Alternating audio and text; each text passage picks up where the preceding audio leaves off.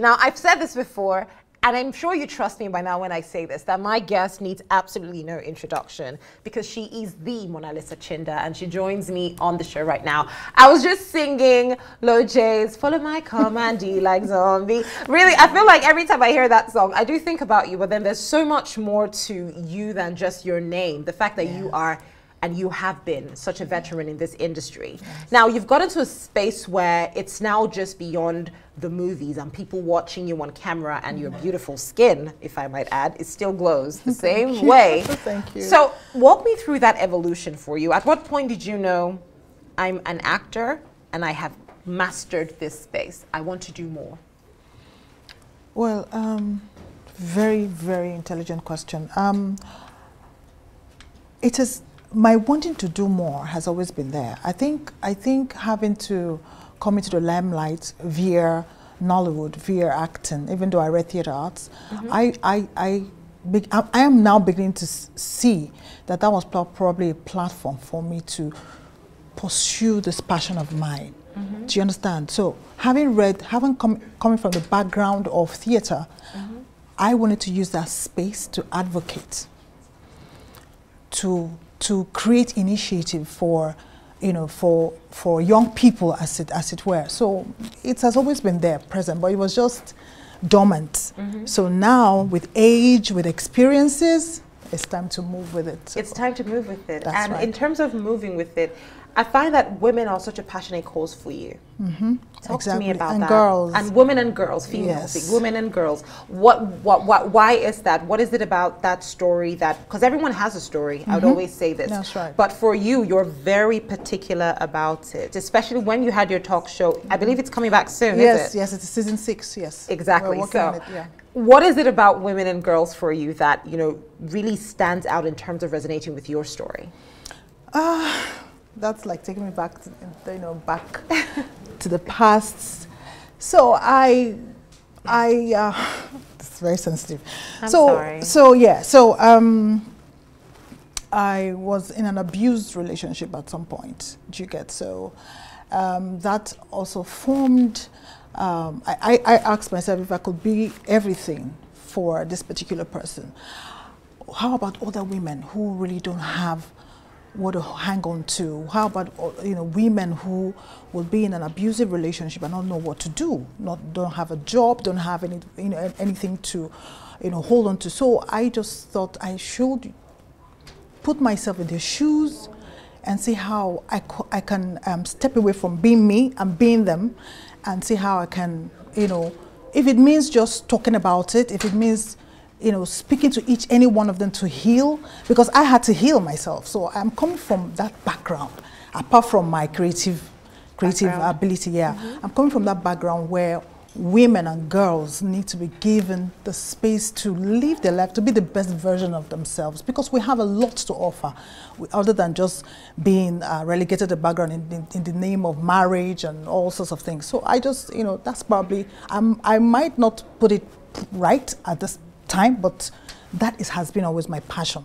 for girls, for women, for young people generally. It doesn't have to be a gender, you know, but for young people. So yeah, this has always been inherent. You know, I'm happy you said that, because my family, my mom's a single mom, and she would always talk about healing as part of the things that helped her really move forward. Yes. But I find that with healing, while it's easy to, like, it's not easy, but you can talk about, you know, healing as an individual, but then transferring that to another person, I always find that there's a struggle there, because most people, it's not like, I would love for healing to be like an energy that I could hold on to you and say, you know what, I healed, and I want you to heal as well. But I find that it's not always the case. So when you deal with these women, when you deal with these young girls, who I am very aware all have tremendous stories, how do you pass on that healing? How do you make sure that you're able to get them to that point, or is that even your responsibility? Love is a language, sweetie. Love is a language, and I have so much to give.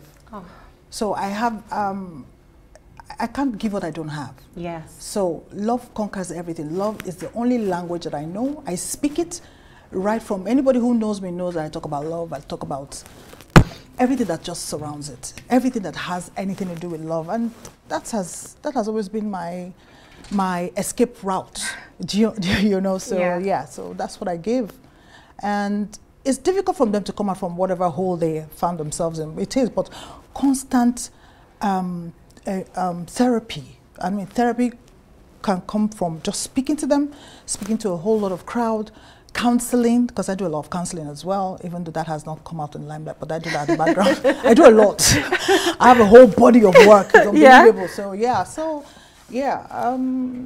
That's it. You know, I'm happy you talked about counseling, because now I want to ask you a question. Don't worry, it's not going to be a crazy one, but it's a question that it's happening. There are lots of present cases, right? Cases of, we have a problem as a couple and you don't get to see your kids because we have a problem. Now, this is not an isolated incident. It's happening to celebrities. It's happening to the average man. There are cases where mom and dad are having arguments, but then the kids are in the middle, and mom says, you know what, you can't see the kids, or the kids are somehow just caught in the middle. What's your take on that? Very difficult. Now, it would depend on the couple, really. It's at the end of the day, it goes back to the couple. Do they want to see? Do they want the children to grow, seeing what that's being exchanged, the energy being exchanged between couples who are not happy together, who are always arguing and fighting and having all those squabbles in front of children? Now, if one person wants to be mature and reasonable, will probably want to excuse herself, himself, and not have this kind of bouts of arguments in front of children. Now, if both of them want to be mad at the same time, that's another story. That's another, a complicated issue. But if one person can just be that stupid person to just say, shut it, I don't want these kids to see what I and my spouse were going through or whatever, I think that would probably, assuage the fears or the growth of these children. So for me, I would say let one person just chill and swallow all the insult and just move away for that, get out of the heat for that moment, and take all that in, and then probably come back or talk about it later, but certainly not in front of the children. Yeah. No, not in front of the children. I like that you said that. Now, you were in the midst of a lot of them when you went to University of Abuja. That's right. Like I rightly said, it was all over social media. I saw the dancing, I saw the singing. What was the best part of, I mean, I know you gave out, what, 1 million to 10 people for the most recent event that you had. The counter-in event. The counter-in event, exactly. Yes. You gave about 1 million to 10 people. What was the best part of that entire experience? Some people will think is the money part, but I wanted to ask you, what was it for you? For me, it was the fact that just putting smiles on people's faces for me. Now, there was one particular one that got everybody really emotional. Now, there's this security lady who registered just that morning. I think she's a security guard for that hotel. Okay. So she saw what was happening and said, okay, let me just register and just try my luck and all of that. And then when she was selected, and then she gave her own testimony of how she struggled, how she's a widow, her husband died, how they took everything from her, how she struggled with the children. It was quite emotional. And she has a salon. She has a job apart from the security. So she's a mother who probably putting her hands in everywhere just to keep the family going. So when she told her story that she has a salon, she just would want this. She pitched her job and wanted this money, would do this for her, do that for her, do that. I am not one. I'm not the panelist. I wasn't part of the selection. I'm sure if you were, you would have loved to give everyone. I'm telling you. So when she was called that she won the money, it wasn't about the money. It was the fact that she was heard. It was the fact that when she spoke, it resonated with a lot of people there. So it wasn't about the money. And then I was actually talking to my guests here, and then somebody grabbed my feet. I was crying. I said, oh my God, what's happening? So goosebumps and all of that. Was so emotional. Even my guests, they were close to tears and all of that. So for me, that was it wasn't about the money. For most of the contestants, of course, some of them, of course, for the money, but quite a chunk of them came for their experience. Is this happening again? Yes, it's annual. Has to be. Yes, has to be. The joy is unimaginable, quite honestly. Yes, it was. Are you acting again? I am acting, but on what level now? On a, let's just do it because, or on a, let's get back in there. Yes, but I'm more behind the scenes. Okay. I do my own movies now, even though I'm still open to, work for other people. Yeah, but I do my own more behind the scenes. At some point, you have to start, diversifying and doing other things. Yes. I think there's a lot happening around you, and I'm just thinking this is pure joy. When I see the way you speak about the foundation and the things you do for these women, I think that it's safe to say this is you finding that purpose and that calling and that space you're meant to be in, and this is where you're thriving in. So yeah, that's it. And I want to put, you know, not on a final note, but something I need you to also to listen to. There's something I call, I'm very big on self-preservation. Now, for those women and girls who attended the event, they were more abused in some ways. You know, it could be, it might not just be their relationship or whatever. It could be any you know, circumstances in which they find themselves in. So, you know, when we had the panelists speak to them, you could see that they were paying rapt attention. You know, some of these people need mentoring.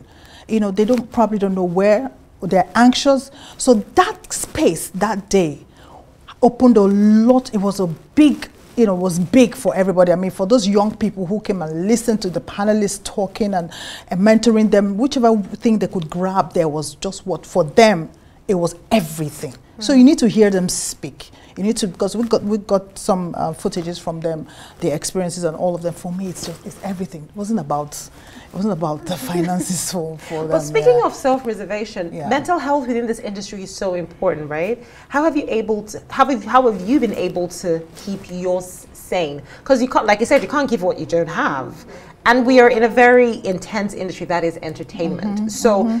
Focusing on the entertainment side, the Monalisa Chinda that everybody knows and everybody sees and has a huge fan base. How do you take all of that and still give from yourself? So catering to both the entertainer and now the foundation. Yeah. It's just it's me. There's a creative side of me, that there's the other side of me, which is responsibility and accountability and all of that. So it's just, I don't know how I do it. I honestly can't answer that question. I can't answer that question, but I don't know how I do. But it just turns out well for me, and I don't regret anything whatsoever. I'm grateful for that. Monalisa Chinda, this has been amazing. I'm so happy to wrap up the show with you. Now, there's this thing I will do where I would say, oh well, that's all of us from here in Abuja, but I'm going to let you do the honors and say thank you so much for watching and enjoy the rest of your day. Thank you so much for watching and enjoy the rest of your day. All right, thanks for watching.